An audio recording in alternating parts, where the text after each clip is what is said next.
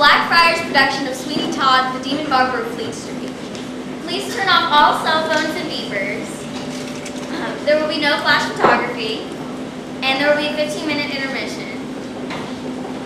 And now a curtain warmer.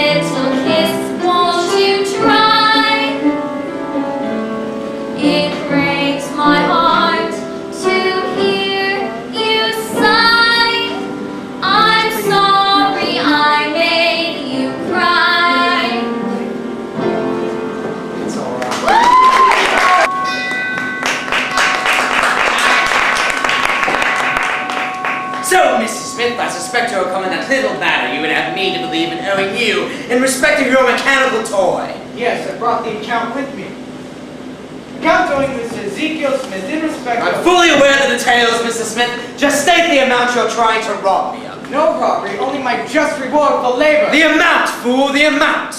£7, 18 shillings and 9 pence halfpenny. And what may the 9 pence halfpenny be for, Mr. Smith? For £1 of 10-inch nails. Are you aware, Mr. Smith, there are certain parties who may find 9 pence halfpenny a little excessive for a mere pound of 10-inch nails? It has occurred to me that I don't like your manner of haggling. Be pleased to pay me this minute and let me go. This individual annoys me. I dislike his manner of grabbing money. In fact, I think him mean. My gorge rises. With the greatest pleasure in the world, I would polish him off. Come a little nearer, Mrs. Smith. Just a little nearer. Come on. There now. We can talk more like friends, can we not? If you say so, Mr. Todd. Now, I'll tell you what I'll do. I'll make it a guinea and a half, and a free shave, too, afterwards. Has it occurred to you that there are certain parties not very far up the street, certain legal parties, who would gain a good deal of profit and instruction from some of the items and specifications in this little account of mine? What do you mean to imply by those remarks, Mr. Smith? I know of a place that perhaps we might call a school that's filled with individuals who keep little bills like this one in their school books. Do you know who I refer, Mr. Todd? I neither know nor care one jot, Mr. Smith. I'm of the opinion that you are out of your mind. Out of your mind. I was never saner. You know full well the place I have in mind. The Old Bailey, Mr. Todd, the Old Bailey. That should quiet me, I think. Now, speaking of a free shave, Mr. Smith, now that I get a closer look at you, I discern a certain roughness about your lip and hairiness about your throat that makes my razor long to be netted. So come along, Mrs. Smith, and I shall have you polished off in no time at all. I'm Sweeney Todd the barber, and wicked thoughts I harbor. When I've got him in my chair, I'll do more than cut his hair. He'll find out and to his cost all he owned in life is lost. Oh, ho, ho, I polish him off. Ho, ho, ho, I polish him off. He's got a lovely throat for a razor. Ho, ho, ho, I polish him off. I'm Sweeney Todd the barber, and wicked thoughts I harbor. He will wait for me to begin to operate upon his chin. But indeed that's not my will. Shaving doesn't pay the bill. No, no, no, I polish him off. Oh, oh, I polish him off. Oh, no, no, I polish him off. Oh, oh, I polish him off. They've got such lovely throats for a razor. So, I polish him off. Polish him off. I'm Sweeney Todd the barber, and wicked thoughts I harbor. With my razor and brush and comb, he will wish he'd stayed at home. When he thinks that I'm a starting, I will expedite his parting. Yo, ho, ho, I polish him off. Ho, ho, I polish him off. Ho, ho, I polish him off. Ho, ho, I polish him off. He's got a lovely throat for a razor. Ho, ho, ho, I polish him off. Polish him off.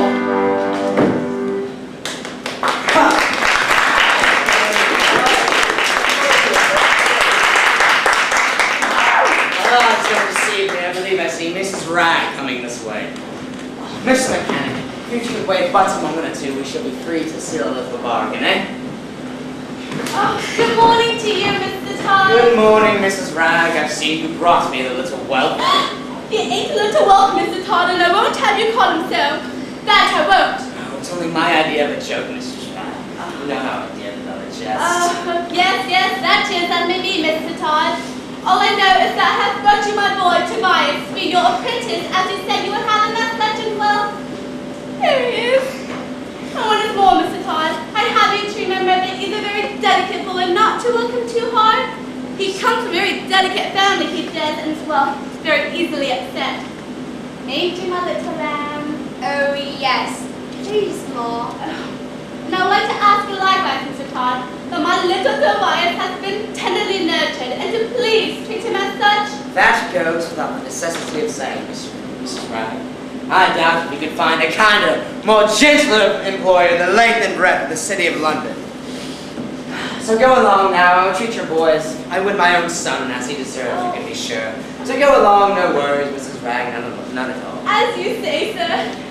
Miss Winch, I says good morning, and please up to you, Mr. Todd. Come a little closer, my friend. Ah! Now listen to this and hear me well, Miss Tobias. You are my apprentice, and you have me boarding, lodging, and watch. Do you understand? Why, yes, sir. Say that you will to take your meals at home, don't sleep here, and make sure your mother keeps up your own linen. Then, aren't you a fortunate, happy dog? Yes, Mr. Todd. Yes, Mr. Todd. What, Mr. Todd? What are you, boy? I'm a happy, fortunate dog, Mr. Todd. I'm content. I can tell you and I are going to get along quite well. But if you make one remark or any supposition when it goes on in this shop, by God, I'll cut your throat from ear to ear. Oh, Mr. Todd! Not oh, Mr. Todd, but no, Mr. Todd, no, I won't make any supposition or draw any conclusion when I see you here in the shop. Why, yes, Mr. Todd, I won't say a word, Mr. Todd. If I do, may I be made into veal pies at Mrs. Lovett's Bell Yard. What did you say, boy? Veal pies, Mr. Todd. How dare you mention veal pies in my presence, boy? Does he suspect? Tell me, boy, do you suspect? Oh, no, Mr. Todd, I just couldn't think, sir. I meant no harm in making the remark, sir. Very well. I'm content. Tobias, if a customer gives you a penny, you can keep it, my boy. You can keep it. Why, thank you, sir. When you get enough pennies, you'll be a rich man, won't you, Tobias? Why, yes, sir. That's very kind of you, sir. I'll tell you what I'll do. I'll be even kinder. When that customer decides to give you the penny, I'll keep it for you. Save them up and dispatch them when I think you require. Why, thank you, Mr. Todd. That's very kind. There was this. His clothing, manner of speaking, the foreign seafaring man, and a stranger in these parts. Mr. Mechanic, I swear you must have other appointments on the other side of town. So maybe if you come back sometime early next week, we can seal the deal, eh? Very well, I will go. But I'll be back earlier than next week. Much earlier than next week. Well, my boy, I thank you for your wonderful information. So you do say you know a Miss Johanna Oakley? Why, yes, I'm acquainted with Miss Johanna. My father died a year ago. Sickness and sorrow became my poor mother and I. Had it not been for Miss Oakley's timely aid, both of us might have perished for want. How gladdens a person's heart to hear a sweetheart so highly esteemed. Miss Johanna Oakley is my affianced bride. But for 5 years now I've been absent from the country that I love so well. My vessel unexpectedly arrived at the port this morning, and no sooner had I stepped foot on shore, but I felt a desire to seek out my old friends. But judge of my mortification and surprise that they were not known at their former addresses, but had removed and no one knew whither. Heaven alone knows how I should have been able to find them, had it not been for your timely aid. Oh, how I would love to become a sailor, happy and joyous in my freedom, breathing in the fresh, pure air of my liberty. Sailing away, sailing way over the sea. Sailing away, joyous and happy and free. White clouds above, floating along in the blue. Free as the air, no need for care, sailing way over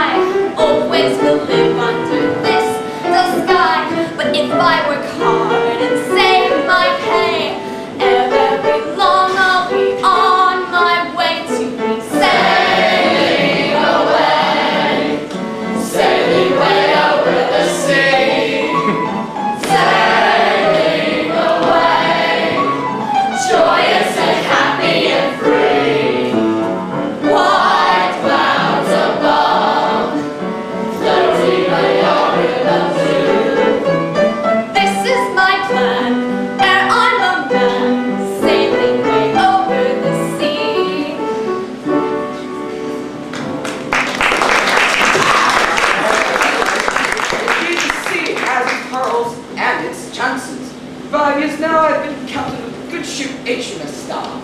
And during that time, I have saved well over £10,000. Besides being the possessor of a string of pearls.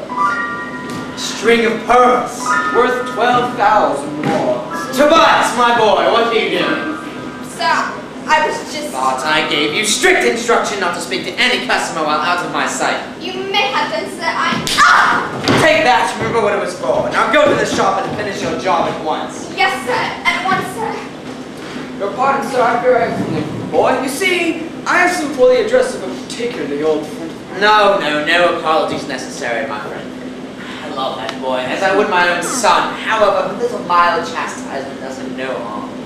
Perhaps you are right, but I must always protest against severity towards young persons.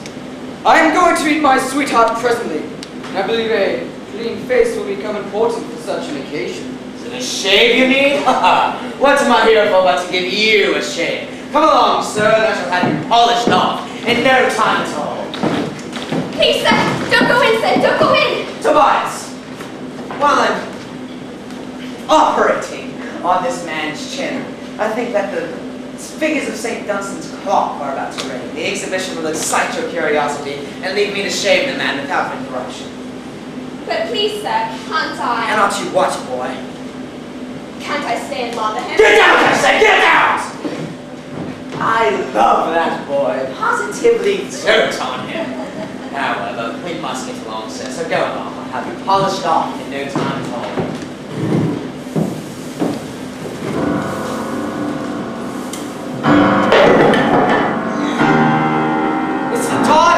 Mr. Todd, I've returned just like I said I would, and much earlier than next week.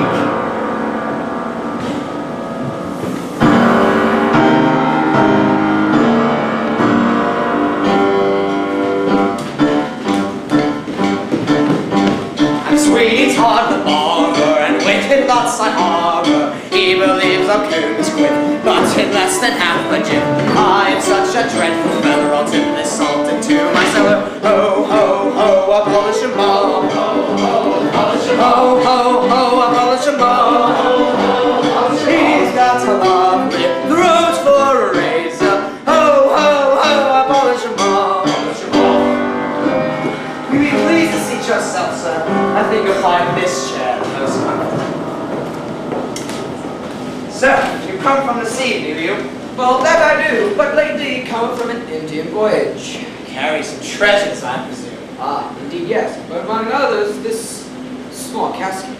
An exquisite mark of workmanship. Indeed, but it is not the casket that should cause wonder. For I must tell you in confidence, it contains a string of veritable pearls. I know for certain this one shall be polished off. What the devil noise is that? It was only me, I just laughed. Laugh. Do you really call it a laugh? It sounds as though you cut it from somebody who died. My apologies, sir, but it seems we are ready to proceed with business if it so pleases you. It's as best you came here, sir, for I myself say there isn't a shop to taking and polishing off a customer in the length and breadth of the city of London. In fact, I can assure you. Shiver the main brace, man. I tell you, if you come that laugh again, I'll get up from this chair and go. Stay. Now, don't mind me asking, who are you? Where do you come from? And whither are you going? Well, as I told you before, I am going to meet my sweetheart. You seem fond of asking questions, my friend. Before I answer any more of yours, would you mind answering one of mine? Yes, of course. What is it? You happen to know a Mr. Jasper Oakley? To be sure I know. Jasper Oakley of Forge. Very respectable man. He has a daughter at the Youngbloods College, Johanna, the flower of fortune. Ah, bless me, where can my stroke be? Strange I can't remember where it is. If you just wait a while, sir, I shan't be about 2 minutes.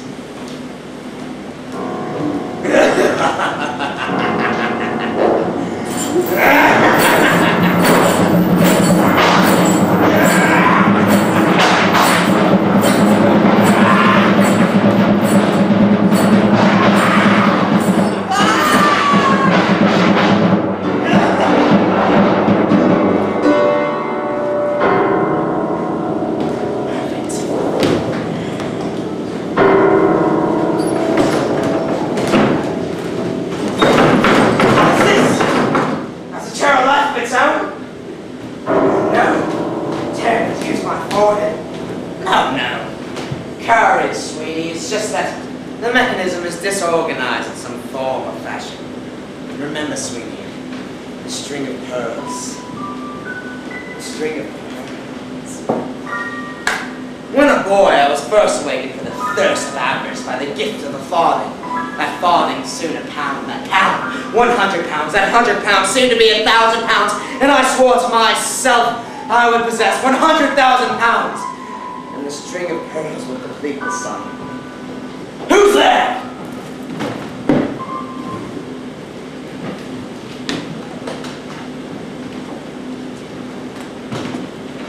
Tobias, how long have you been leaving through that doorway? Speak the truth or your last hour has come. Peeping, sir? Yes, baby, do not repeat my words. I wasn't peeping, sir. Honest, I wasn't. So what if you were peeping? Who cares? It was my idea of a joke. It was really quite funny. Who's at the door? Why, it's only the black servants of the notable gentleman who came here to be shaved, sir. What does he want? God, I swear I'll depose that boy off. What's this? It is improbable that it would go without giving note to his servants. But suppose the man won't go, Mr. Todd. I guess I'll have to polish him off too. But who's this? Ah, Gene Parmine, the famous lapidary, just the man I'm looking for. Good evening, neighbor. I would have you shave me. Certainly, pray, sit down.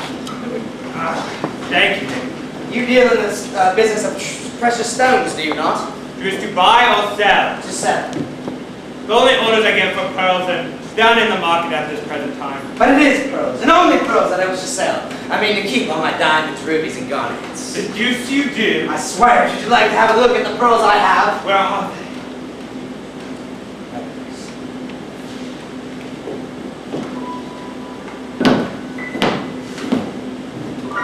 Real. By heavens, all real. Every single one of them. I know they're real. Now will you deal with me or not? Let me examine them a little more closely. Ah, yes, as I feared. Counterfeit, but very cunningly done. Very well so that for the curiosity thing I will give you 50 pounds. 50 pounds? Ah, well, we cannot deal today. That I will give you 100. Now that is more than they are worth, but they have taken my fancy. Listen to me, I know the true value of the pearls, and it has suits my time no inclination to stay here haggling with you. Now hand them over. Very well then. I will be honest with you. I believe I can find a buyer who will pay 11,000 pounds. This is true, I have no objection to the advance sum of 8,000 pounds. Perfect. I'm content. Be sure that the money is at my doorstep, but the first thing tomorrow morning. Not so hasty, my friend. There are certain matters of considerable importance that we must discuss before we come to any definite agreement. What matters, pray? A string of pearls is not to be purchased like a few odd ounces of silver. The vendor must give the buyer every satisfaction as to how he can buy them. What you mean to say is, if you want them for a thief's price, you have no questions asked. However, if you want them for their real value, you mean to be particular. I will tell you what I mean. I suspect you have no right to dispose of these pearls. To satisfy myself, I will insist that you accompany me to the magistrate. What road shall you take? The right road, Mr. Todd. The right road. Very well then, off you go, Mr. Parmine. We cannot deal today. Goodbye, Mr. Parmine. Goodbye.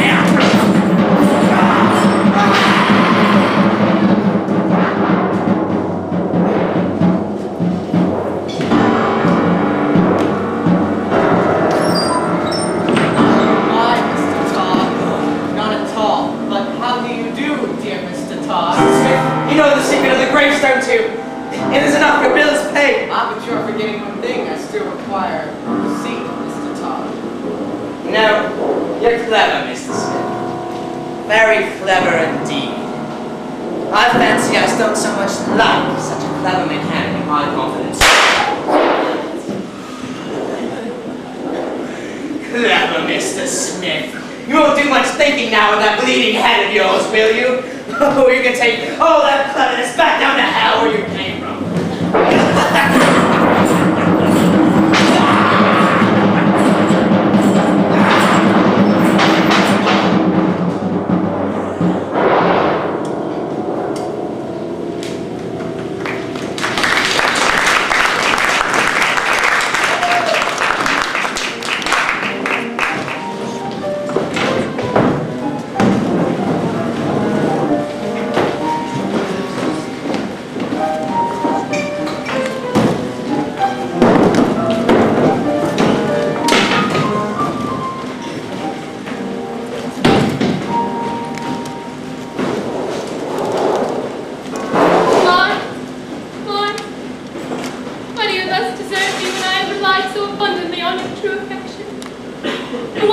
not send some token of your existence and of your continual love.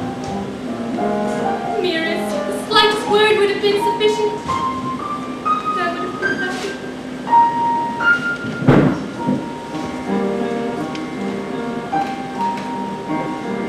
Where have you gone? Where are you now? Why have you deserted me? Did you forget our solemn vow while sailing across the sea? Never a word, a line from you to show that our love was true. Where have you gone? Where are you now? Why have you parted from me? My lonely soul is aching. My hours are spent in tears. My heart is nigh of breaking. I've missed you all these years. Where have you gone? Where are you now? Why have you deserted me? I cannot live without you near. Oh, sail back across the sea. Without a doubt, you surely know that, darling, I love you so. My heart will yearn for your return till you come back safe to me.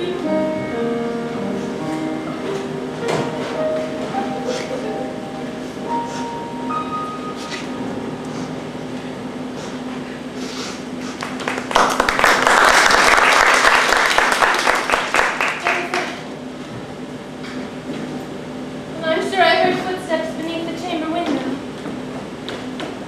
As I live, the man in the garden, he holds a white rose. That should be an emblem of faith and purity. I will address the stranger. He may bring tidings of him I so well love.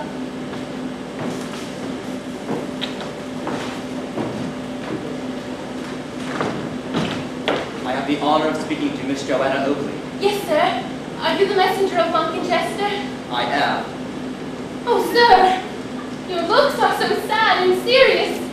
It would appear that you're about to announce some dreadful misfortune that has occurred. Let me pray you, lady, to subdue this passion of grief, and listen with all patience to what I shall unfold.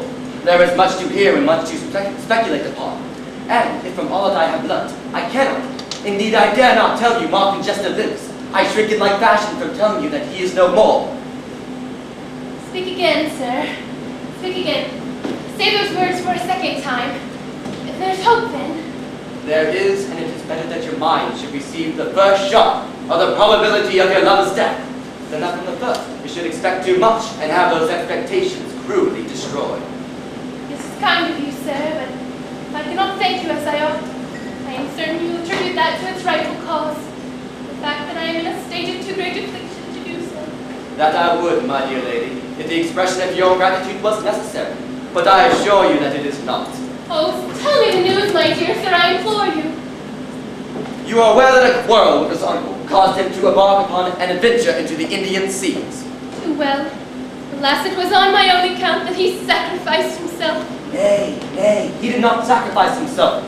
Good fortune attended him on that enterprise, and Monk and Chester returned to his native land a very wealthy and prosperous merchant. He showed me on our homeward voyage a string of pearls of immense value, which he told me he intended for you. For me? Yes, he was to have presented them to you yesterday. In fact, when we reached the River Thames, only 3 days since, he left the vessel for that very purpose. Alas, he never came. No, it seems from all inquiries we can make, he disappeared somewhere on Fleet Street. Disappeared? Yes, we have been able to trace his steps to the Temple Garden, and from thence to a barber shop kept by a man named Sweeney Todd. But beyond, we have no clue whatsoever. But does not this Bobb or this Todd know anything? Has he been asked if Mr. and Chester happened to mention for whence he was bound when he left his establishment? He professes to know nothing about Monk and Chester's commitments, beyond that in his barber shop. It would appear that... Oh, come on, keep up. Someone's coming. It's my mother's voice. You better not be seen at present. Consider yourself so I can speak further with you.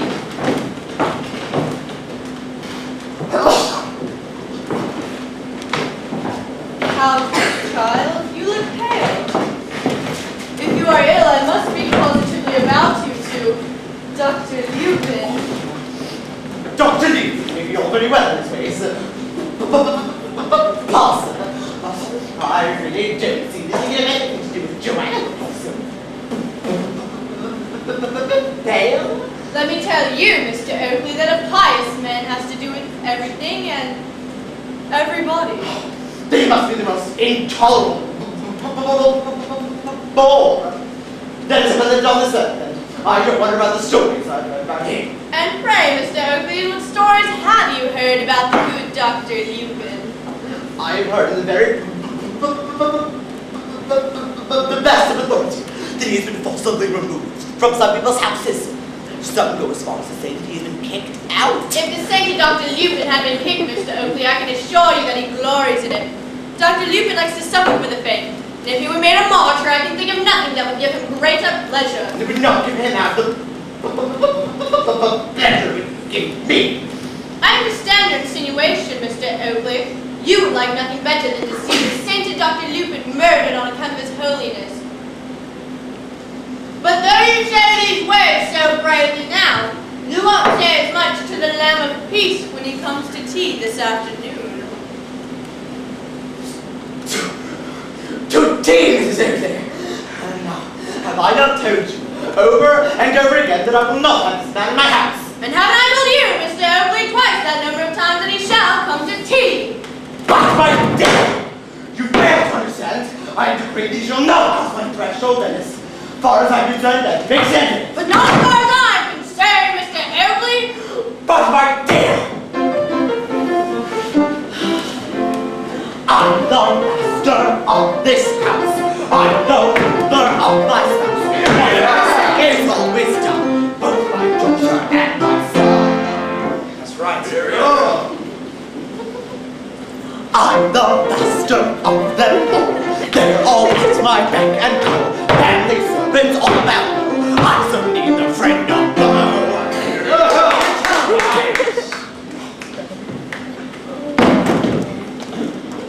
I'm disputing King and I. They don't know me never try, for they know I won't be crossed. I'm the boss and won't be bossed. That's right, you told that when I see them all on the side, they roll with runners up. They respect the right and left. Anyway, they love to rot. I'll drink that.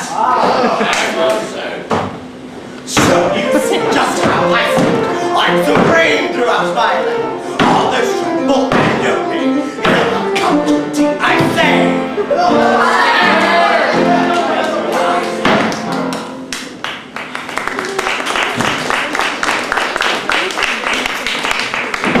We should not discuss this matter any further. Johanna, I've decided my old complaint, the beating of my heart is coming on. I know it produces it. Your father's brutality. Come, I must retire and compose my nerves with a little cherry brandy.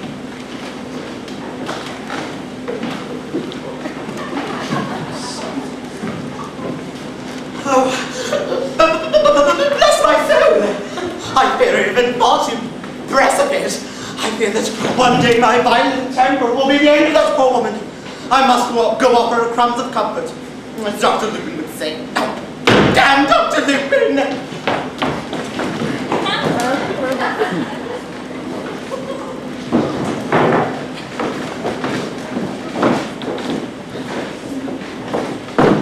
I fear, Miss Oakley, that I must bid you farewell, but I want you to make me a promise. You have but to name it, my dear sir. You must promise to meet me When and where? at the hour of 6 this day week in the Temple Gardens.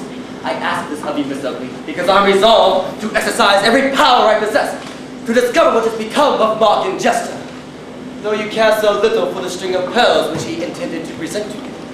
I do indeed care little for them. Yet it is well not to despise such a gift so precious.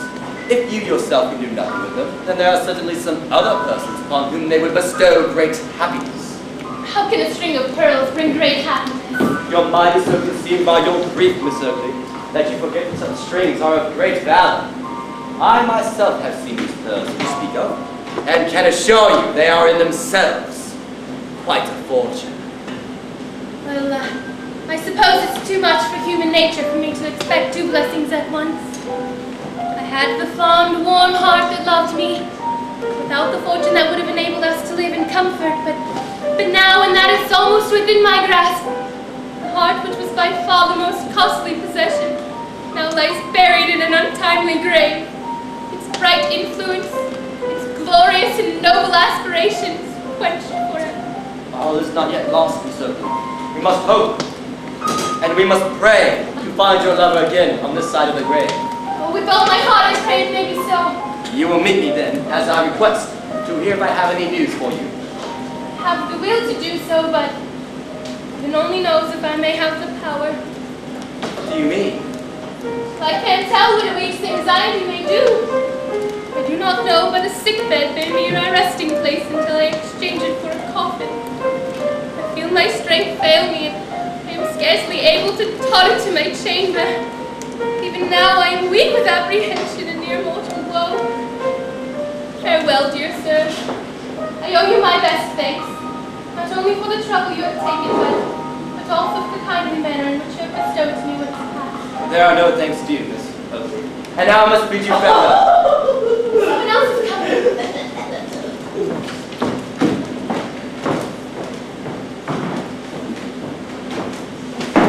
Lupin here! How unfortunate. Yes, maiden, I am the chosen vessel which the profane call Old Mealy Mouth. I come hither at the bidding of thy respected mother to partake in a vain mixture which the rejoicers call tea. You'll allow me a free passage from the room if you please, Dr. Lupin. Oh, thou art very disrespectful. But I will not stop thee, my virgin, because thou dost not know what is intended for thee. What can he mean? I do not understand you, Dr. Lupin. Well, then I will acquaint thee with the full meaning of my words. Your mother hath decided that I shall take thee onto my bosom, even as a wedded wife. Absurd! Have you been drinking? I never drink, save when the spirit waxeth faith. Yeah.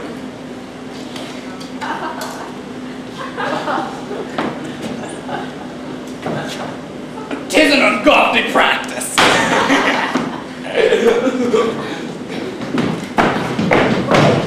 Oh, I'm coming.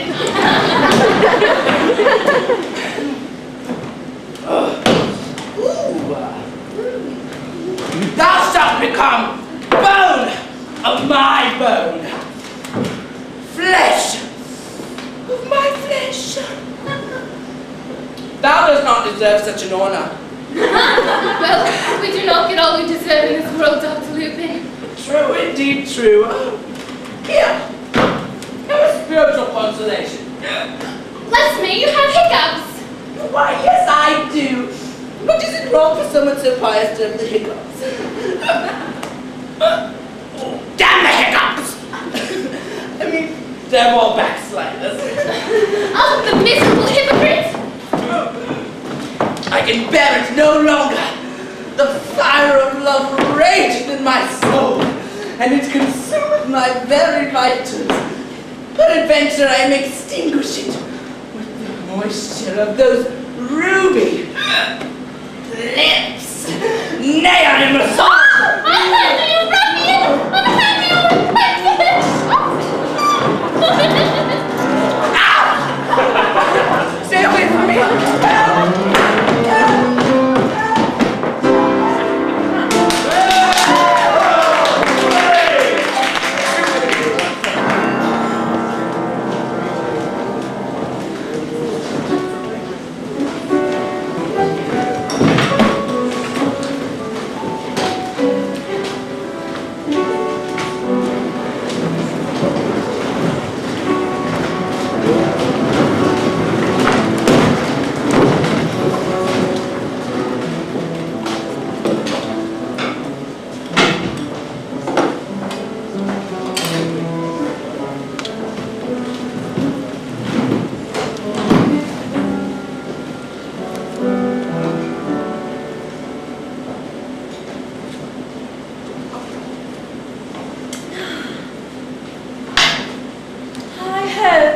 I feel lonely.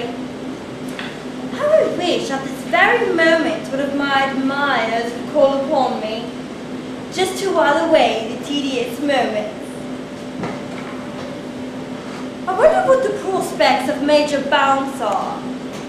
He's tolerably good looking, although middle-aged. But then there's Mr. Mason Travers, who's always forcing his attentions upon me. But I know not whether I can bear to be looking for any length of time, for he's a revolting-looking man, with one eye that does east as the others do west. But then there's Mr. Lupin, a nice man, that's true. But he always persists in talking in such melancholy subjects. Mark, what a short, sharp shower to be sure. Fortunate for me, I did not pay my due visit to Mr. Sweeney Todd, or in truth, I would have caught my death cold. By God, a knock at the door. Probably some of them troublesome customers again. Go away! Be gone with you, I say! I have no pies left.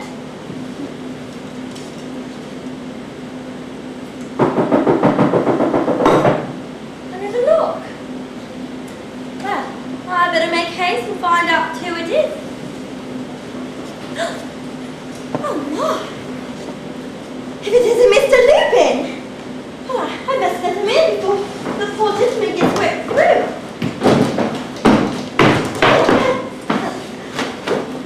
Oh, 1,000 pardons, Mr. Lupin, for keeping you out for such a long time. But the fact is, I took you as a customer. Pray, give me your umbrella. Sit down and take something warm, or in truth you'll die of cold. Well, I bear this misfortune like all others with fortitude, believing that our suffering will end here in a new world with peace and happiness. Pray, I call forth the wicked shall call forth the wrath that they deserve. Certainly. Therefore, I beg for you to take a drop of tea with a little something warm in it.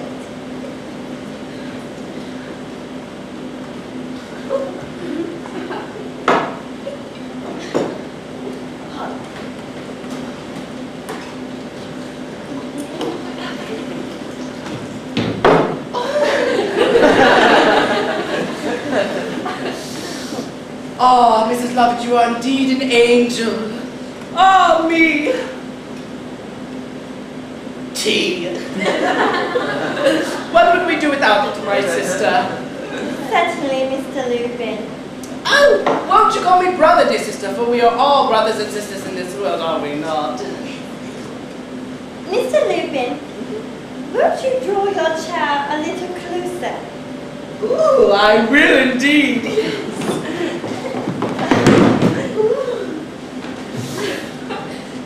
Verily, Mrs. Lovett, hast thou gathered unto thyself the righteousness of mammon with the same sort of these pieces of manna which the ungodly call dough, wrapped around the flesh of a fatted calf? Oh, Mr. Lupin, what a way of saying pie. Won't thou call me brother, dear sister? Now, about these pies of yours. Oh, Mr. Brother, must we talk of pies? Remember that all day and all night I do nothing but think of pies. Even at night, when I'm alone sleeping, the sleep of the innocents, my dreams are haunted by the thought of pies. Remember that all day I do nothing but knead dough for pies and smell the pies and take 2 pences for pies. Lo, the text is delicious. Oh, the smell of gravy haunted my nostrils, and it makes my soul quiver with delight. Well then, brother, would you like a pie? Yes, oh, my soul crieth, but my stomach crieth out for one, so I will indeed like to partake of thy pies.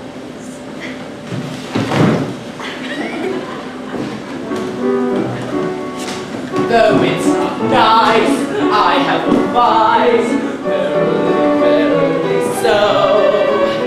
Thou wilt agree when thou canst see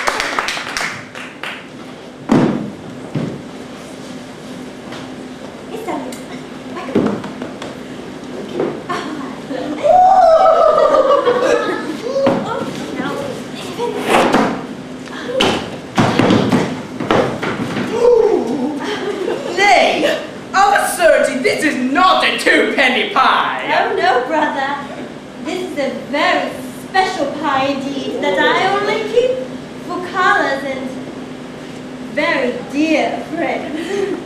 But is there a profit made off of a 2-penny pie? I mean, dost thou put in a penny's worth of fat of calf? Now, brother, how do you suppose that I live? Well, then how much dost thou put in it? I thought things worth a nine more. I perceive thee to be a shrewd businessman, Mrs. Lovett. Oh, what a pie, what a magnificent pie.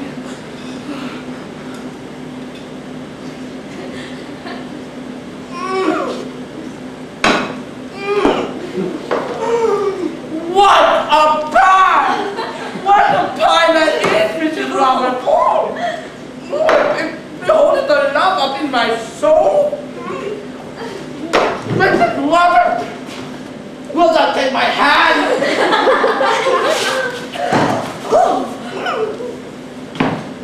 Dost thou have what the wicked call a stocking? I suppose that I do. What does it do? I whisper it too. Is it near thy bed? Oh, Mr. Lupin, you are naughty man! Oh, no. Oh, won't thou call me Loopy now? Mr. Lupin? No, Loopy, I say Loopy. And wilt thou meet me near Temple Bar at 12 o'clock? For the Lord calleth his servant, and I must be gone.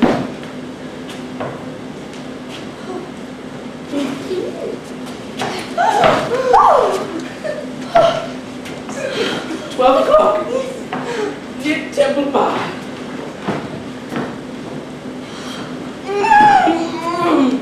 So delicious.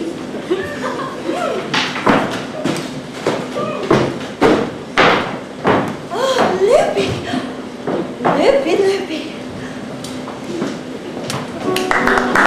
I would appreciate you, please. Certainly, pray, sit down. No, this one here, sir.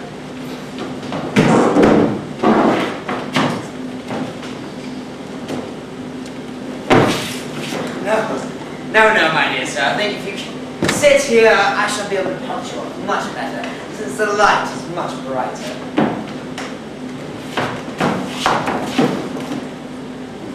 Oh!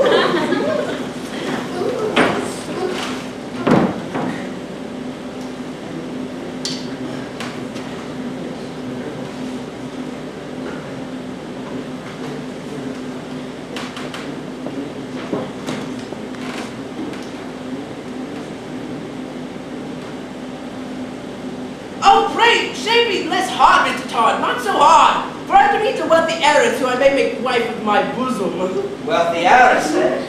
May I be so bold as to inquire the name of Tom's worthy? Well, she's not unknown to you. You wish, right? That is neither here nor there. Faith, I know where he'll be if he doesn't answer my questions.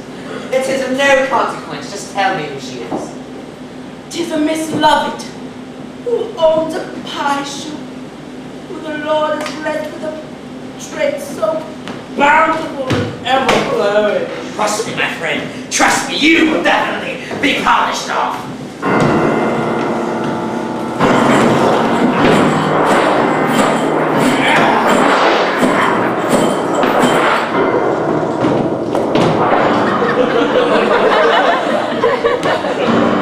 So that's how you do it, Mr. Todd. Oh, you'll pay blood money for this. By God, I'll polish you off, you devil! Say when you make rent. I'll tear you to ribbons, I'll cut you!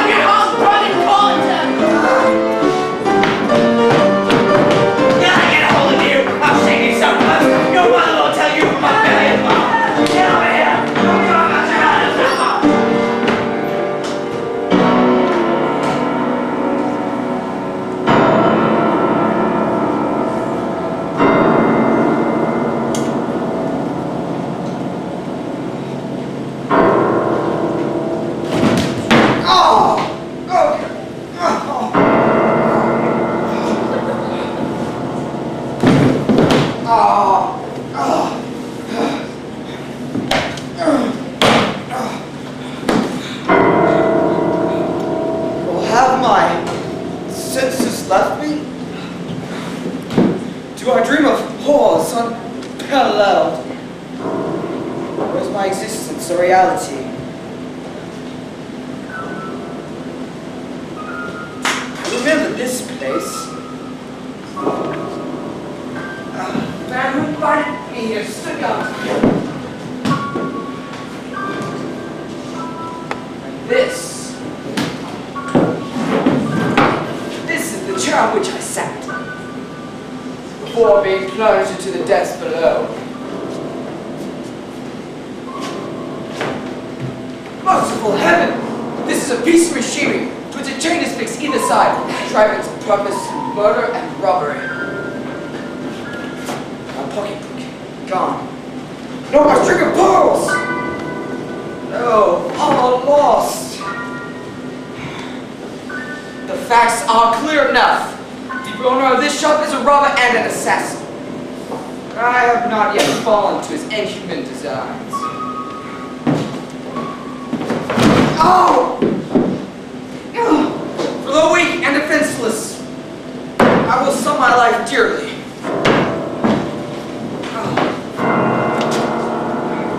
No, do not yield. Never mind, soon false it open when I find an instrument fit for the purpose.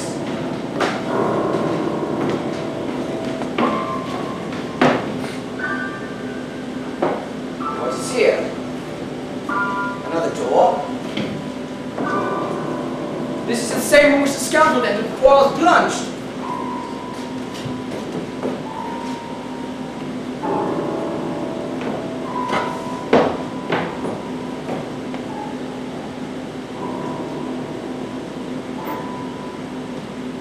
The mystery is explained. A bolt here communicating with the spring from yonder room, and at the murderer's will, his unsuspecting victims are plunged into eternity. Someone's at the door. Perhaps it is the assassin himself. Murderer, I am prepared for you.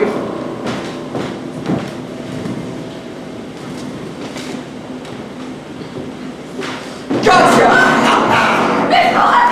The sailor and the owner of the string of pearls. The silent one who is determined to leave this murderer's den, but not until he has dragged the owner to prison. Tell me, where is he? I don't know where he is. Stop! You lie! I believe you to be in league with the villain. Honest I'm not, say rather, that I am in his power. You swear that? With all my heart, he has me in his vile clutches, and I desire most earnestly to escape. Oh, then assist me and bring him to the house of justice. I will. Only tell me how to act that we may bring it about. Mark me well what I have to say. Best the police officers here. I will wait until assistance arrives. I will. I'll run all the way. The police officers will be here within these 5 minutes. Make haste.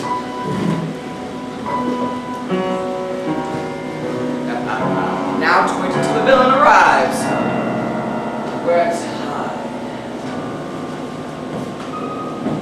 What's that? I hear footsteps. He's coming.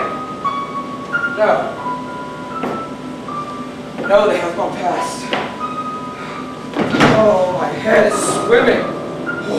And my heart, it beats fast. But it is not fear. No, spring together all my senses. There's work to be done. Steel yourselves, sinews. There is fighting to come. Only, it's growing darker. Where's all the light gone?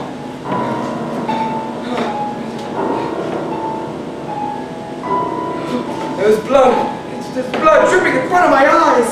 Oh no, I must rest. I must sleep a long, long sleep.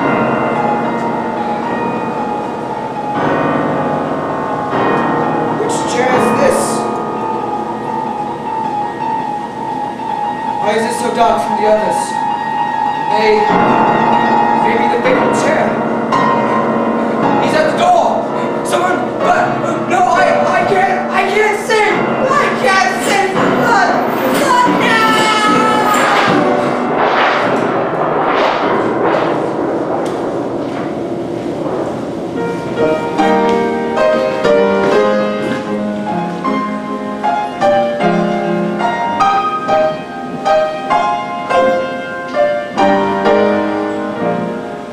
When I was a little lad, I often was very bad. When my youth I turned to crime, and now I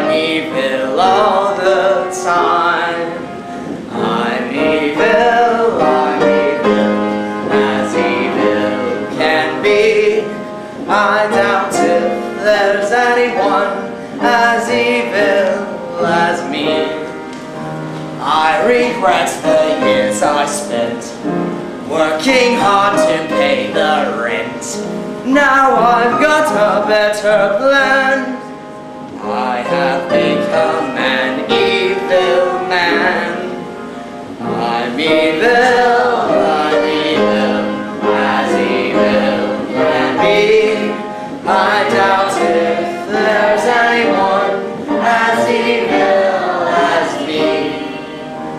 What a wicked man I've been, quite the worst you've ever seen. All my friends I've lost, I fear. I've cut their throats from ear to ear. I'm evil,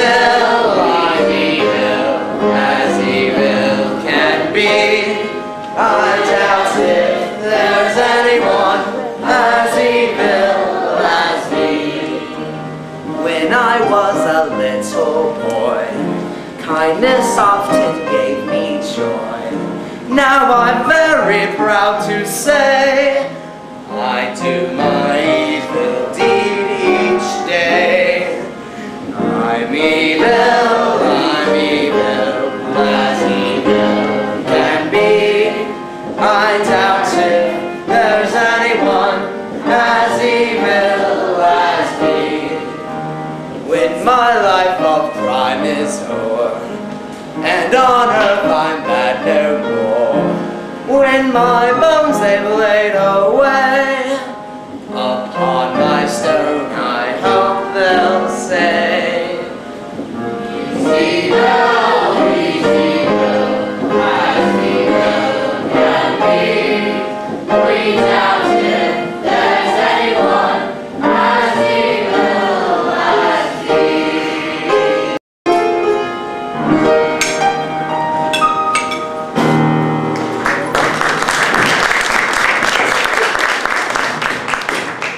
Ranting parson has escaped me. Ah well, I fear no man of his kidney. I'll just pay him an offering, he shall call it. Blackmail, I shall call it. No worries, once he's been polished off. Oh, who's at the door?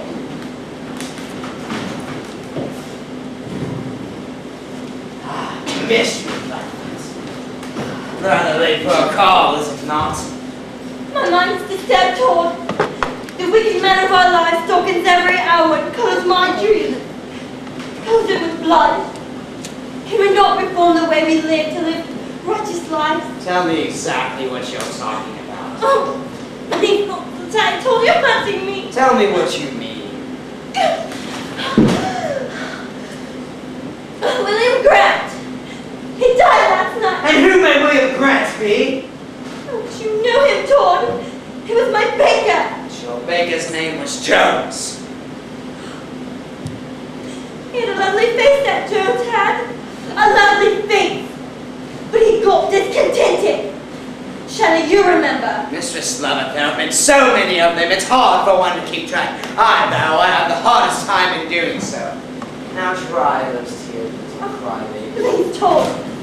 I have not come here to be called a crybaby, but to tell you that there has to be an end. The pie shop in Balliol is going to be closed. And I tell you, Sweeney Todd, the demon in human shape that you are, that we ought to see the last of each other. Deepest sympathy goes out to you, Mistress Lovett, but you must be tired from understanding. I implore you to take a seat. And that chair? Oh, do you think I'm such a fool, Sweeney Todd? All right then, I guess I'll just have to force you, like I learned how to control you, like a horse, force judiciously applied. No, I'm going to... No, you're gonna stay here and talk with me. Now sit and let's speak a little of your troubles. You were so eager to do so just a short while since. Now tell me, Mistress Lovett, what is the cause for your dismay? Was it, yes, the recent unexpected demise? Midnight. Perfect time for a heart-to-heart talk. Dear Mistress L. Yes, Mr. T.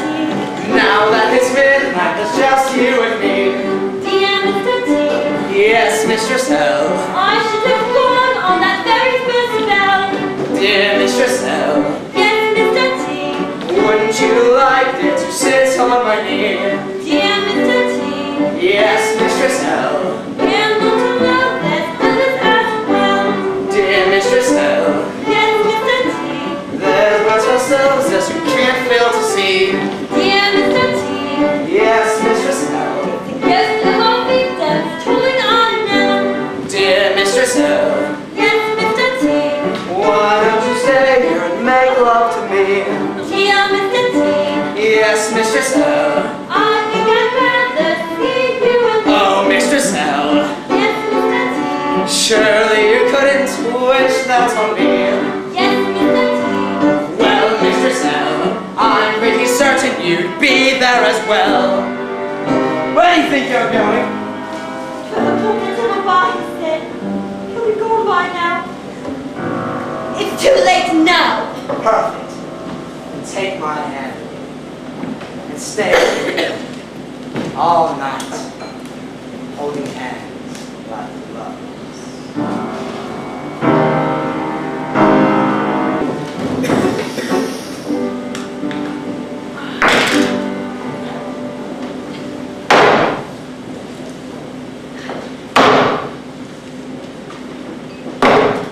Be gone with you, I say! Go away! But Mom, Be gone, I say! We never give anything to beggars! don't you, Mom? I ain't no beggar, Mom, but a young man who is on the lookout for a situation. I thought I saw you might be able to recommend me some light employment with the heavy work now. Recommend you. Recommend a ragged little witch like you. That's your innocent heart, Mom. It's the conduct. It ain't the toggery that makes it clear. What are you babbling about? I see that days, Mom. I kept a vehicle. I dare say, when you get yourself into some better clothes, you are quite sufficient insolence to make you unbearable. Besides, what employment do we have but pie making? And we already have somebody who suits us very well. That is the way of the world, Mom. All the office employment outside. I dare say if he's unknown, he would be the very person for our purpose. Stay! You have solicited employment of me. But first, you must furnish me with a reference. Reference, Mom. I haven't got one of those about me. Oh, but I have this toothache. It was never silver. Well, you are ingenuous, and I do not see why I shall not give you a trial. Follow me. Where to? To the bakehouse. But first, you must make me a promise that you will never leave it on any pretense whatsoever. Never leave it. Never. Unless you plan to leave it for good and for all. And if upon these situations you choose to accept, then you may. If not, you may leave it for good and for all. Well, as Shakespeare says, my poverty and not my will consents. Very well. Through this passage, young man, you will descend to the furnace and the ovens, where I will show you how to make pies, feed the fires, and let yourself generally useful. I suppose I am to have some help. I swear that one pair of hands couldn't do all this work. Are you not content? I am, but you spoke of a man. Oh, yes. Well, he has gone to his friends, some of his very old friends who will be very glad to see him. Now, just say the word and let me know if you have any scruples. No, no scruples, but one objection, And that is? that I should like to be where I please. Oh, well, you may make your mind easy on that score. I can assure you we never keep anybody many hours after they begin to feel uncomfortable. But now I must leave you for a time. As long as you keep yourself industrious, you will get along very well. Just heed what I have told you, and you will not go far amiss. And remember, young man, that anybody who relinquishes the situation goes to visit his old friends. Friends he's not seen for a very long time. I shall return anon. What a strange manner of speaking that respectable middle-aged woman has. And what a singular-looking face, too. Nothing visible but darkness. I swear, if it weren't for the delicious odor of pies, it would be quite unbearable.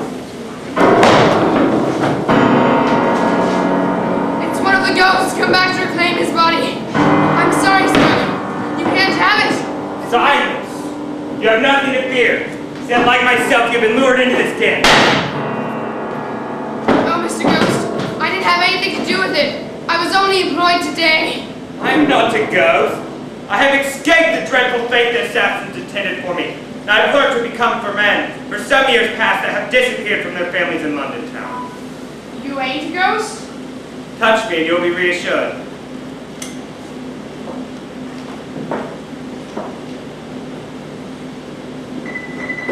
It's true. You ain't a ghost. As I told you. Then tell me, sir, what have you done but has caused such a wholesale butchery? The object of wrenches has been entirely robbery. And their victims, people of supposed wealth, have in all cases been unveiled into the shop of an infamous monster named Sweeney Todd, who resides on Fleet Street. There, by an ingenious contrivance, the unfortunate sufferers were lowered into the cellars beneath, murdered, and conveyed to this retreat, where the burning furnace destroyed every trace of the crime. We must strike out some plan of mutual deliverance, but first, we must be sure of our correct geographical location. We are in the Bell Yard. This much I know to be true.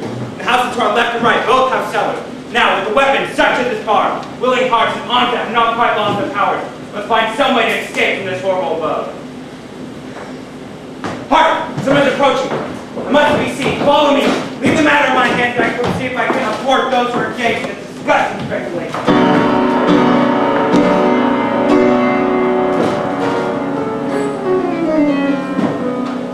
Gathering clouds warn the mountaineer of the coming storm, but now warn me to provide against danger. I have too many enemies to be safe. How well? I'll just polish them off. One by one, till not one shred, not one iota of my guilt is left in all of this. I'll begin by silencing the babbling tongue, Tobias RAGG. I need not take his life, for it may be used to me whereafter. However, close concealment of the boy in the insane asylum of Jonas FOGG should be sufficient enough. Yes. Now, Mistress LOVETT, she, on the other hand, is an entirely different kettle of fish altogether. I've had an eye for her for quite some time now, but I fear she could plan some mischief. Ah, well, some poison, let's call it, skillfully administered, will take away any disposition in that area. Ah, Mistress LOVETT. Rather late for a call. Sweeney Todd, since I discovered that you intend treachery, I shall insist on my fair share of the booty, and equal share of our mutual bloodshed. You shall have it. Oh, I will have it. Will? Yes. Every penny, every shilling. All right, then. If you'll only be patient, I shall balance account with you in a moment. Yes. £12,000 down to a fraction. But that's just £6,000 for each of us. There being just the two of us. Ah, Mistress Lovett, forget your support, lodging, and clothes. Clothes! Clothes! But I haven't had a dress in these 6 months! And besides, you must have nothing for your education. Yes, for some time now you have been totally dependent by me after erecting furnaces and buying flour for your delicious pies, etc., etc. I'm afraid it leaves us down to 16 shillings, 4 pence, 3 farthings in my favour, and I do not intend on budging until it is paid in full. You plan to rob me, Sweeney Todd. But you will find your sorrow. And I will have my due. Now, villain who triumphs. I have the whip in my hand, and you will dance to mine too. Put your name on that deed concerning the whole wealth of our mutual bloodshed, or else you will perish where you stand. You idiot! You should have known Sweeney Todd better and learned he's a man to calculate his chances. Behold! Now say your prayers, your last hour has come. Spare my life, as I have spared yours. I have been true to you, upon my guilty soul. You can't have the heart to kill me. Please, I will not lose my hold. Please. A lovely gentleman and lady once told me of a place where I could spend my days in peace and solitude. Let me see them again and beg them on my knees as I am to you now. Will you not lose your hold? Please, it's never too late to repent. Fine then, perdition! No!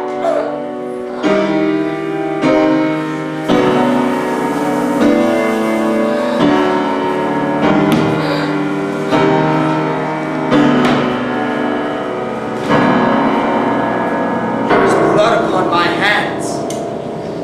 She's dead. Dead! Dead! Now let the furnace consume the body as it would wheat and straw, and it has in mind so many manifold deeds of blood.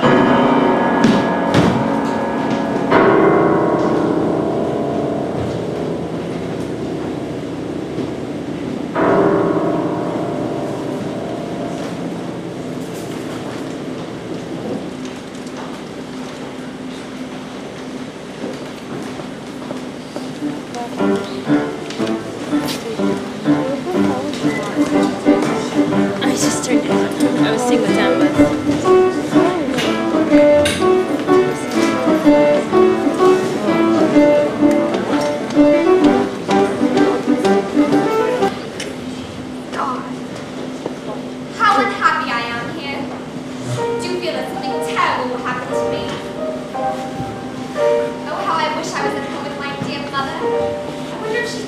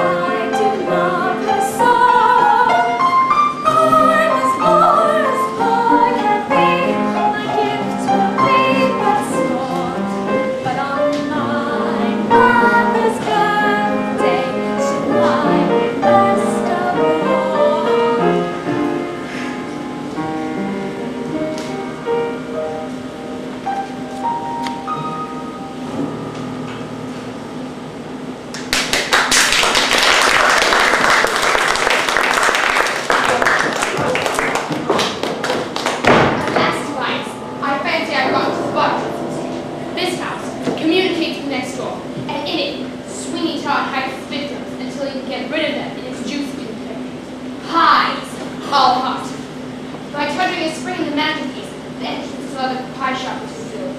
I don't think I have to ask you to assist me. I will, most certainly. But we must be quick, as I would expect his return any minute now. Then I'll make myself scarce. Go! I hear footsteps. What are you staring at, boy?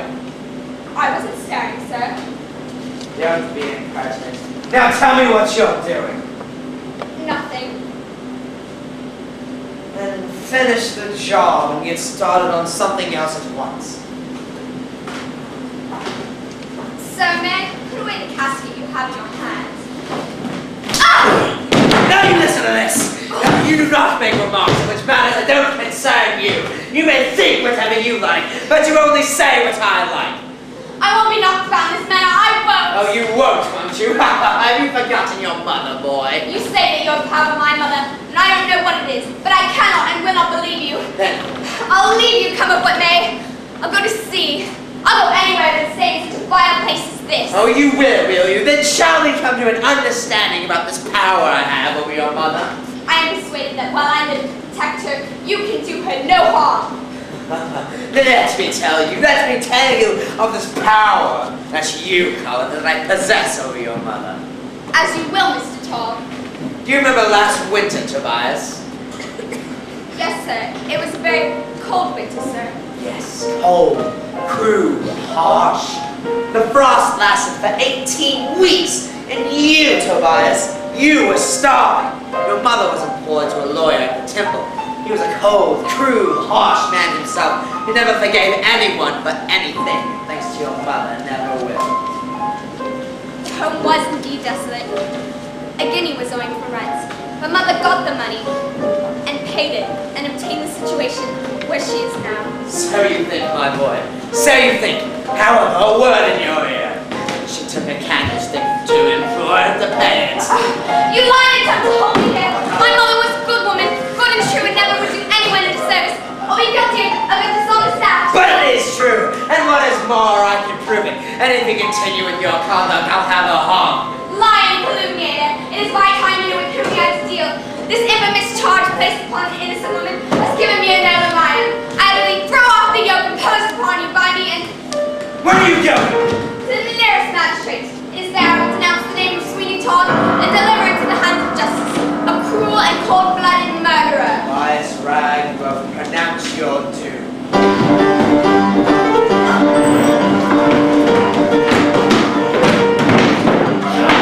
Get over here.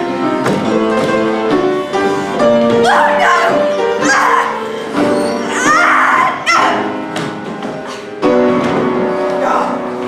The only brain gas yields of its ghastly inmates to fix my guilt. Blood will have blood. No, I swear it's not I that slew him, I swear it.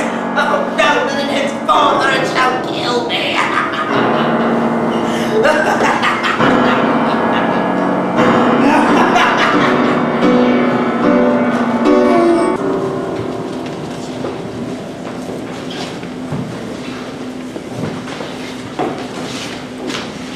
Tis 5 o'clock, and not yet arrived.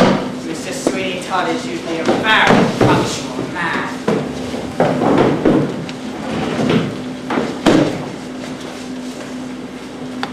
Let's see. P-Q-R-S.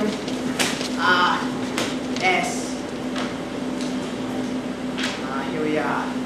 Todd, Fleet Street, London. Paid 12 months keep and burial for one Thomas Simpkins, age 15, who was found dead in bed after a few short months of residence at our asylum. 'Tis strange, however, some of our patients do die very suddenly and strangely. It must be some sort of fit in their sleep, for they are found dead in bed the next morning, leaving me as to no idea as to how these events occur. I buried them, of course, quietly and secretly, and nobody ever knows the slightest thing about it. 'Tis he, as I said, a very punctual man.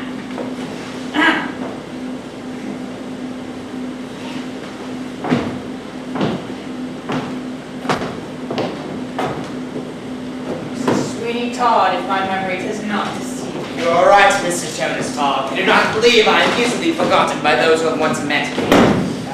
True, you are not easily forgotten. Tell us, what brings you here today? It seems I am most unfortunate with my boys, Mr. Fogg. Although I show them the utmost care and lavish affection, as if I was their very father. As I say, I am most unfortunate. So what troubles you now, Mr. Todd? As before, Mr. Fogg, as before. The victim has shown such decided symptoms of insanity. It makes it absolutely necessary for me to place him under your care. What are these, symptoms?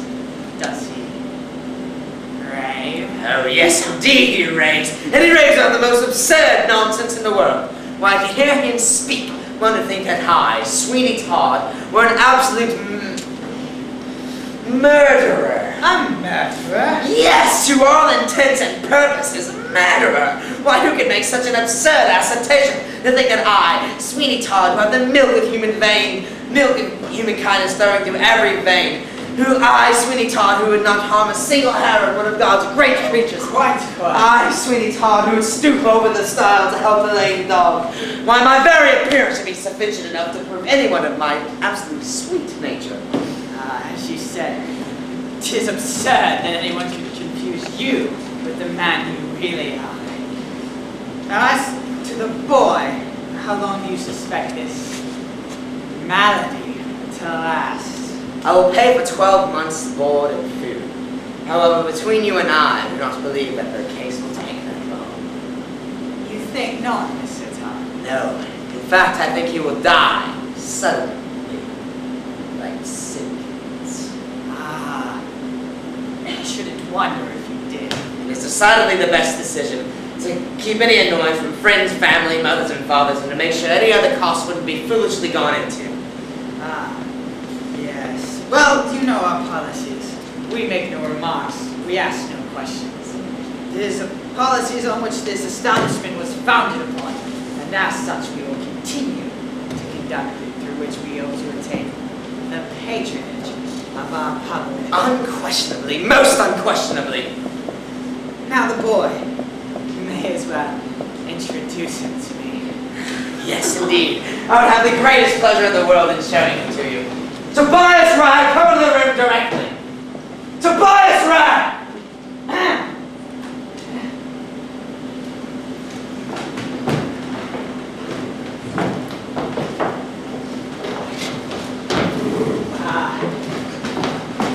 This is the lad. This is he. He's quite young. Yes, all the more the pity. We could lament his current disposition. As you see, he raises his eyes. Will he speak directly? Speech!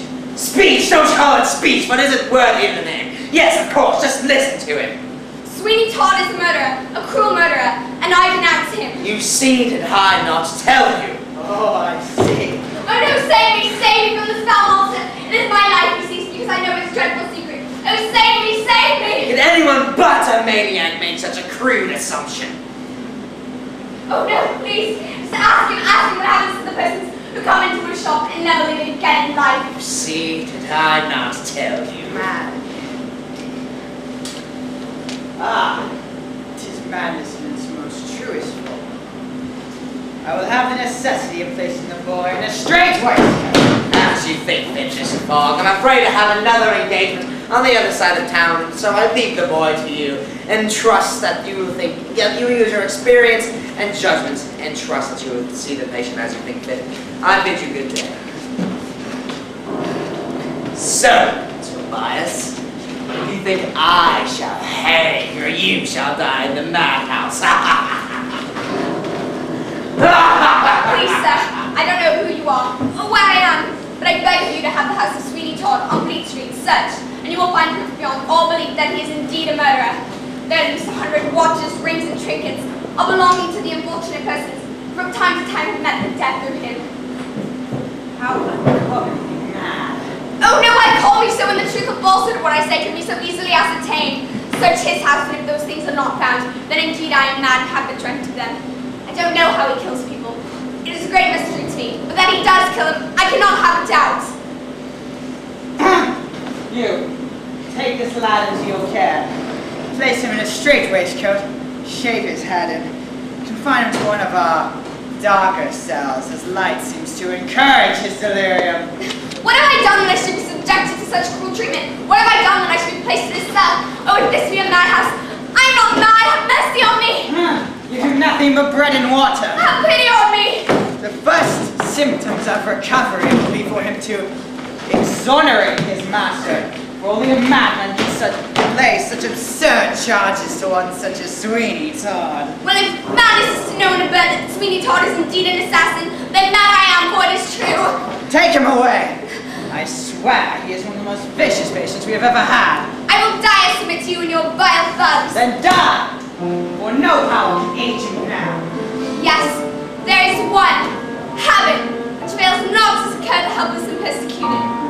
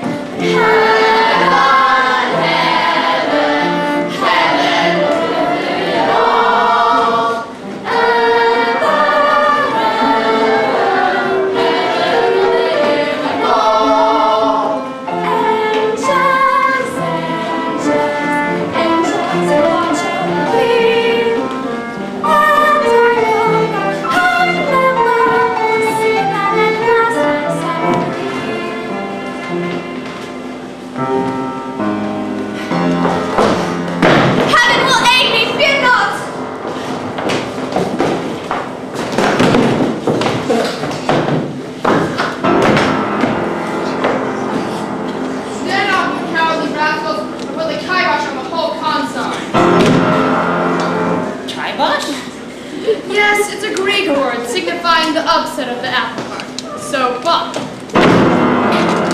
Pung? Yes, it's another Greek word meaning G-O. Go! Not if we know it. Then damn me if I don't make you. Tobias, assist me, and we'll lock these rascals in their own madhouse.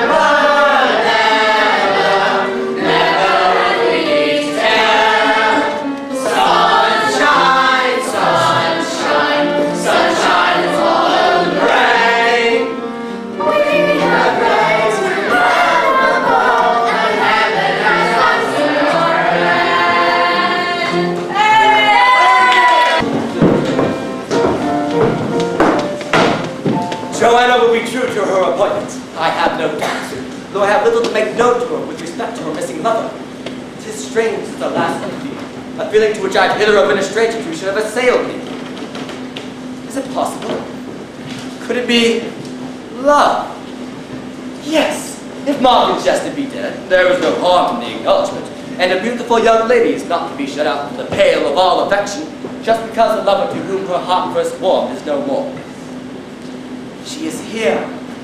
Your servant, Miss Oakley. I rejoice again to see you. Pardon me, sir, if I dispense with all the common observances of courtesy, as my mind is ill at ease. Tell me, I pray you at once, if you bring sad or gladsome tidings. I have heard nothing, Miss Oakley, that can give you satisfaction concerning the fate of Mark and Chester, though I have suspicion that something serious indeed must have happened to him. But I hope with all my heart that the suspicion may be dissipated. I tell you this, because freely and frankly, dim and obscure as the hope is, I believe Mark has escaped the murderer's hand traced against him. Believe me, Miss Oakley, if the sacrifice of my life would be enough, if it could in any way save you from the pain that you suffer, then it would, I assure you, sacrifice most willingly. Oh no. No, heaven knows enough has been sacrificed already. More than enough. Much more than enough. But do not suppose that I am ungrateful for the generous interest you've taken in me. No, believe me, Colonel Jeffrey, among the few names that are enrolled in my breast, statue to me will ever be honored. Yours will be found while I live. But that I fear will not be for very much longer. Do not speak despairingly. Have I not cause for despair? You have cause for grief, but scarcely for despair. I will ascertain the fate of Bobb and Chester or perish. You alarm me by those words, as well as by your manner of uttering them. Let me implore you to leave what attempts may be made to me to discover your lover's destiny. There may be danger even in inquiring for him, and therefore I ask you to let that danger be mine alone. Well, I promise I shall let him to nothing that shall not have the possibility of success attending it. Return here tomorrow at the same hour, and I will divulge to you the scheme I have in view with regard to this terrible mystery. As you will. I will attend you at this hour tomorrow, and do not let despair overtake you. Farewell, good kind friend.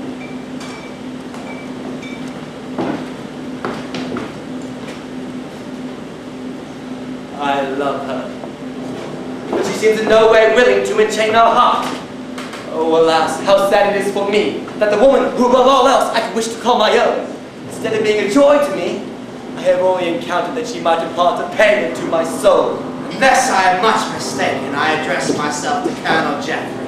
That is indeed my name, sir. May I inquire as to what yours may be? That is of no consequence at this moment. Let us just say that I am a friend in mind of your safety. What do you mean? Colonel Jeffrey, you are in grave danger. Indeed. From what, may I ask? Follow me and I will show you your enemy. Wait, sir. I must first know who and what you are before I consent to be guided by a man who disguises his features by wearing a mask. I wear this mask for other purposes than concealment, which are not judicious enough to explain at this moment. Unless you are more explicit, I cannot, I consider with safety to myself, consent to accompany you. I ask you again, sir, what is your name? And I repeat, I am a friend of yours and mind of your safety. Nevertheless, this assertion fails to move my scruples. But why should it, sir? Ah, well, I guess you shan't have the information that I would give you, that you otherwise could afford. Can it be? I am in fear and doubt as how to act in this most strange intercourse. Stay, friend, since you indeed say you are friend to me. Have you no token by which I can recognize your enmity? Great heavens! The string of pearls! Indeed, the string of pearls. Who are you, sir, and how came these pearls into your possession? Answer me if I must know without any further delay. Hasten with me to the shop of Sweeney Todd, the barber, upon Fleet Street. There I will show you all evidence in his murder, and its responsibility for the murder of Mark and Chester, and also all the men he slew in his years. Say you so? Then I have tarried too long. My impatience to fathom the mystery is so great that I wish our onward speed could leave the wind behind us. Come, let no further time be lost by discourse. So! Yes, he has the pearls in his possession. Perfect. Now I can denounce him and remove all guilt from the name Sweeney Todd.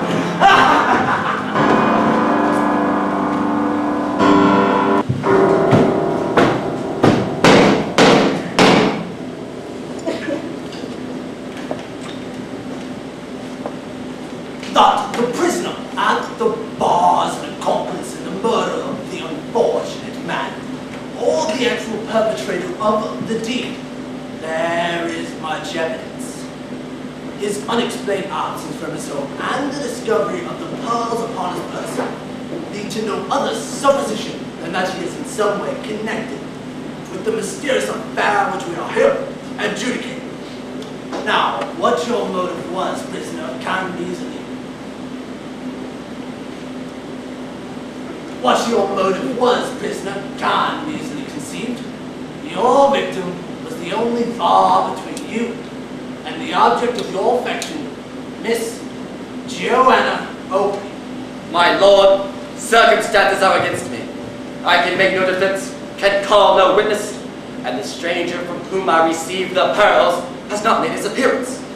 And my bare word alone is nothing. The statement that some unknown person gave you the pearls in a public thoroughfare is so completely improbable that it cannot for a moment be accepted as the truth. Then I must sink into the grave with ignominy, and my name, which has hitherto been untarnished by dishonor, shall become the scorn of all honest men.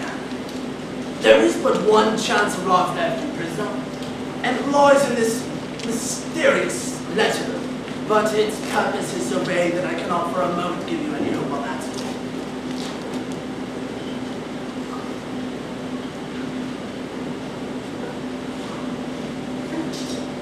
Let the hand of justice be arrested ere the sentence is pronounced. A witness shall appear and confound the guilty in his moment of trial. I must tell you, prisoner, that witness has yet to appear, and there is but one left. Let him stand forth. Sweeney Todd! Sweeney Todd! I protest, my lord. You will not admit the evidence of this man. A man... Witness, make your deposition. May I begin by saying how I deeply regret to have to come and testify against one who has held the good opinion of the world. However, justice and duty compel me to do so. I will start off by saying I recently taken a boy by the name of TOBIAS RAGG into my apprenticeship. One moment, please. This boy, who has been taken into your services, has been mentioned in the earlier stages of this trial. Now, is he here? No, he is nowhere to be found, although a most diligent search has been made by the officers. It seems that since he was an accomplice of the prisoner... My lord, surely the unsupported testimony of this designing man will not be suffered to condemn me, and... This interruption augurs ill for your judgment, prisoner. You should be given the chance to reply in due season and receive every advantage that justice can yield. Now, witness, continue with your attestation. Certain. It was his form. I saw it distinctly. Can the dead rise from the grave? What is this, witness? Why do you pause? The court is ready to hear the rest of your deposition. Your Honor, surely you do not expect me to testify with that figure gleaming in yonder window. Gone! No, it's just the image of a distraught brain. My apologies, Your Honor. Just a moment of dizziness. Then we shall proceed. Let the string of pearls be produced.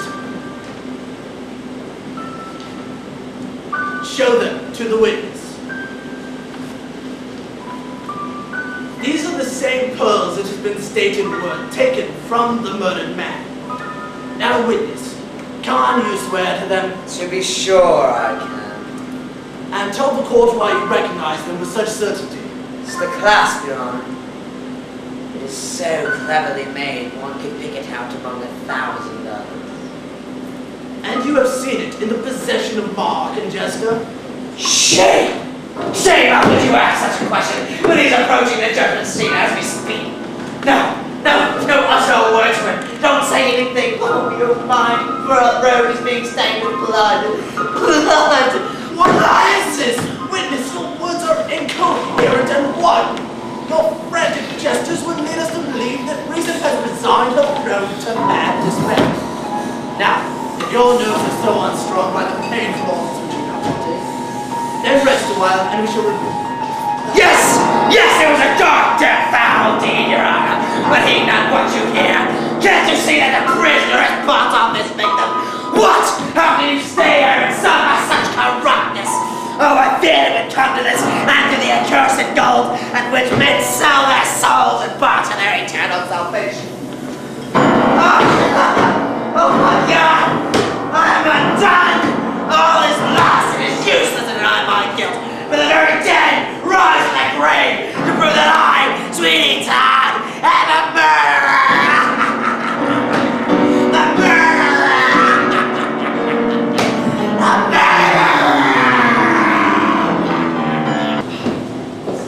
Where is he? Oh, what have they done to the murderer? How much longer will we have to wait to see the villain? They think the foulest creature ever created! And even looking too in truth. I swear if I said eyes on him, I should faint away. Sorry to keep you waiting, ladies and gentlemen. Sweeney Todd will be moving shortly. Brethren, I am told that in this den of thieves you are a wondrous fellow or sin. Canst thou oblige me? Do you have any business with him? Oh, that I have. But my business is to rebuke him. My heart is full of exhortations. Why then, let your heart be full of generosity, or he will laugh at you and your exhortations too. If you are willing to contribute something in charity towards his applicant, give it to me and I'll be sure to pass it on.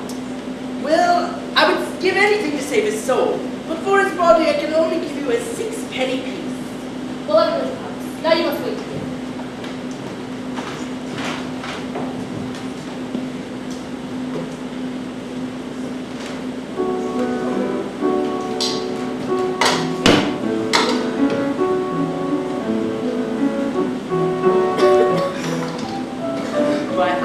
Man, after such solemn singing, wanted refreshment. Therefore, I will go confabulate with this well-grown damsel. Wife, virgin, thou hast an abundance of oil in thy lap, if I am not mistaken. With the morning being cold, I would willingly qualify for something comforting and refreshing. What has that book? Sir, because you are friend, I will entertain you with my favorite bottle.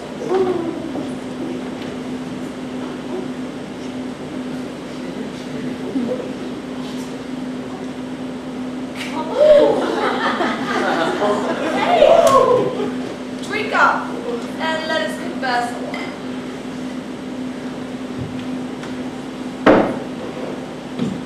Oh, 'tis delicious.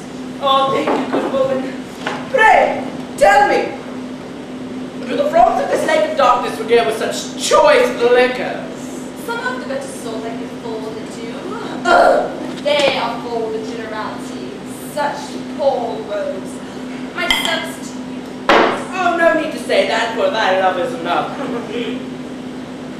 Verily, this creature warmeth. Verily, thou art as round as a full moon, and as delectable as the goats that wanton on that mountain. Dost thou have an inward woman who thou prayed to every night, to the children gave their children to be devoured by Moloch? You are a comical child. But no, mine is nothing but sheer facts. You may feel it if you please. Oh, 'tis fat indeed! Oh, flesh is prevailing. Oh, I will come to see thee more often, my love. Oh, but not now, because the profane might be watching us.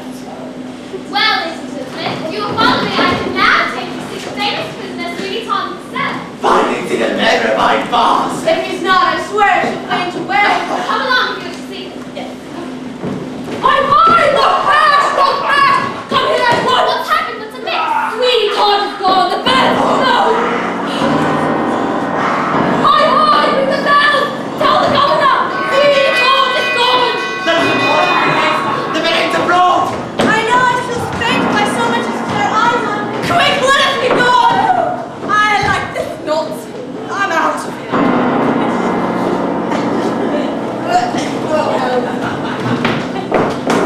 Wait!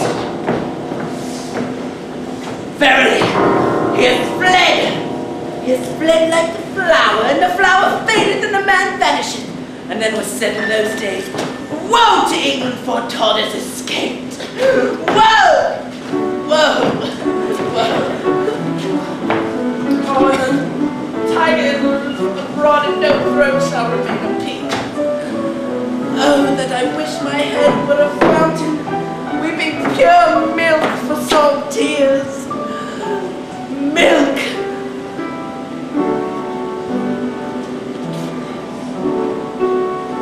Milk!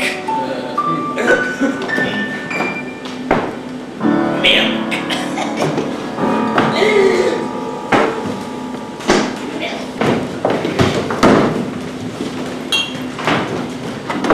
I think I've given them the slip now. I'm weary, faint rested. What's happened? Ah, yes. They were crying after me down Ludgate Hill. But I ran, straight and swift I ran, and no one dared to stop me.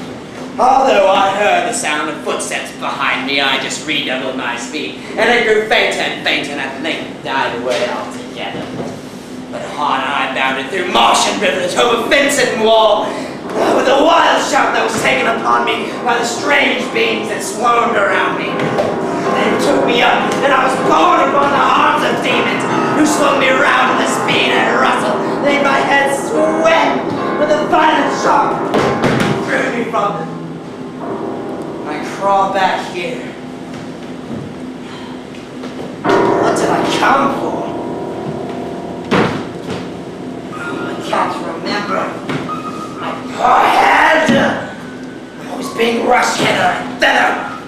Dreams and realities get confused and involved. Was it money? Yes, the money! Money and some jewels, I believe. Oh, my head. The other room.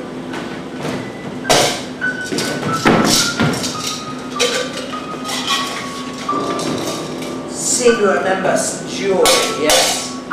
But was it here? Nay. The shop, yes! Must be the footsteps. No, go away! Go away! You can't come down here. Only Sweeney Todd, Mistress Lovett, and Mr. Smith. Well, he's there now. No, those stairs. Go away! You can't come down. Now, why? Why, they tell me the way.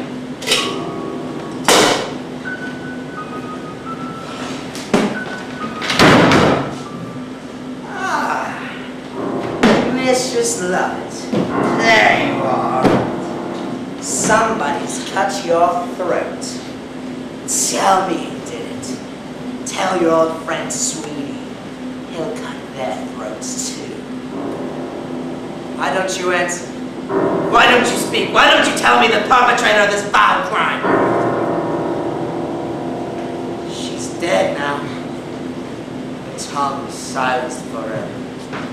Tell me, are you burning down there in hell, Mistress Lovett? No, I'm sorry. Don't cry. Don't cry, Mistress Lovett. I'm sorry. Please, forgive me. Why are you crying? You think you've misuttered your fair share? Is that it?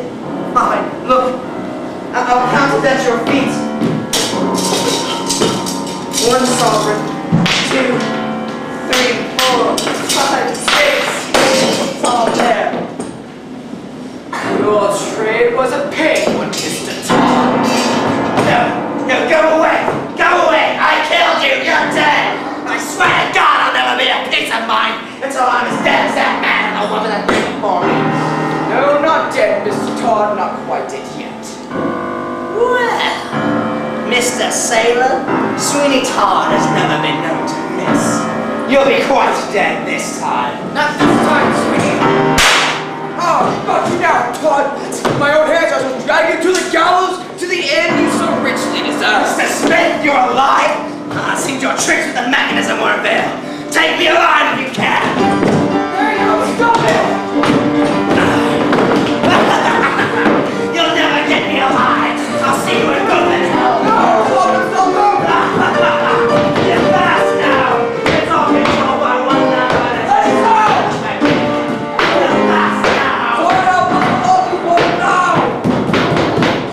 Stay a minute, kind Jarvis. Find Mr.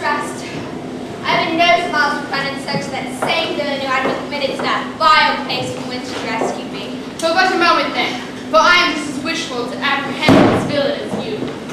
How is it that we came to lose a scent when we were in such close pursuit? In truth, I am not at all quite sure how he did give us the slip. For once, I swear I could have touched him, if only my legs could have carried me faster. 'Twas in the marsh beyond the river, where I nearly had him in my clutches.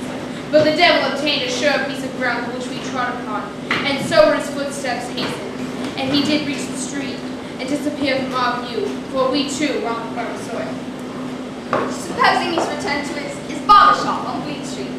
They do say villains cannot restrain themselves from visiting the places from which they carried out their dreadful crimes. Do you believe him to be such a fool? With half of the officers in London looking for him, why would he return to the place from whom he most known? As you say, kind Jarvis, it was but a foolish thought. How then are we to go about it to find his Sweeney and bring him to his final judgment? Perhaps you speak more sensibly than I first conceived.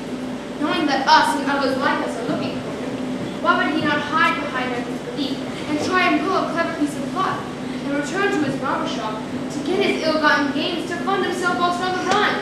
Come now, I'm rested, and I'm eager to get once again on the trail of this inhuman brute. Then away to the barber shop on Fleet Street, where we hope to meet its evil owner and the settlement of our accounts.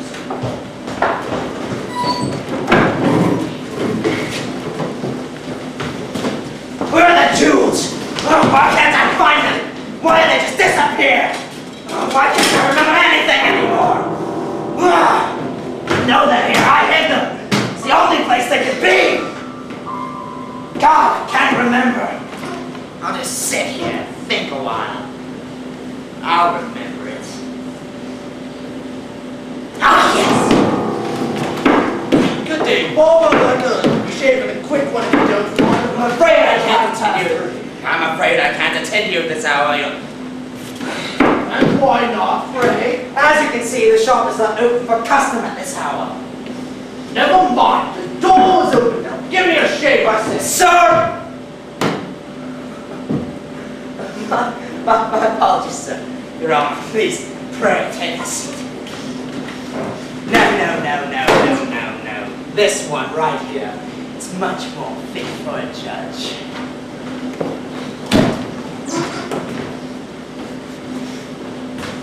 I beg your pardon, but I'm very nearsighted and I can't quite see your face clearly. But have I heard your voice before?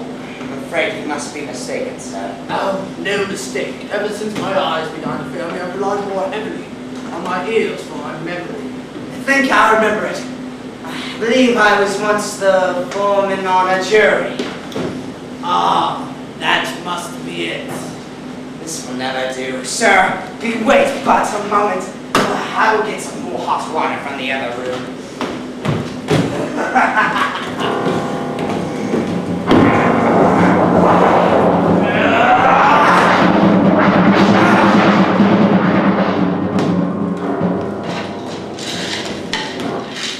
I remember some necklaces, some diamonds. Where are they? They're under the plank.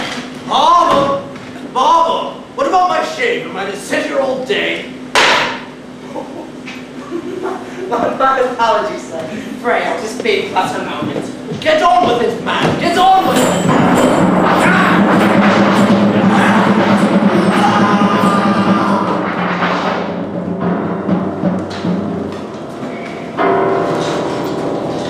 Yes, it's all here.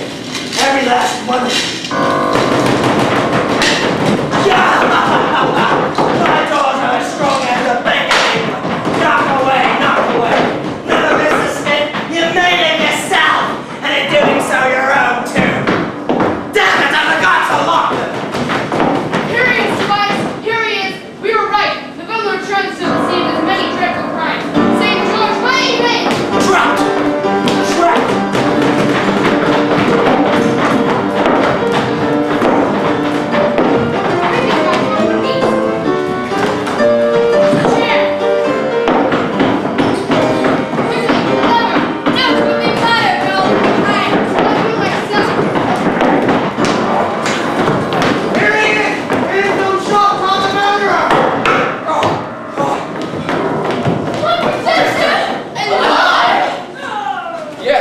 Mark and Jester, who preserve from death by miracle, return to confound the guilty and protect the innocent.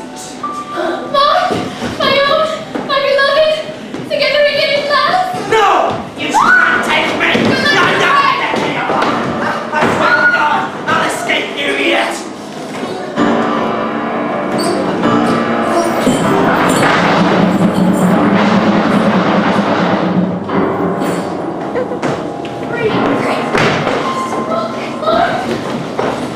Shed no more tears, Johanna. We are reunited, never to be parted again. The foul murderer Todd is dead, and villainy has earned its just revenge!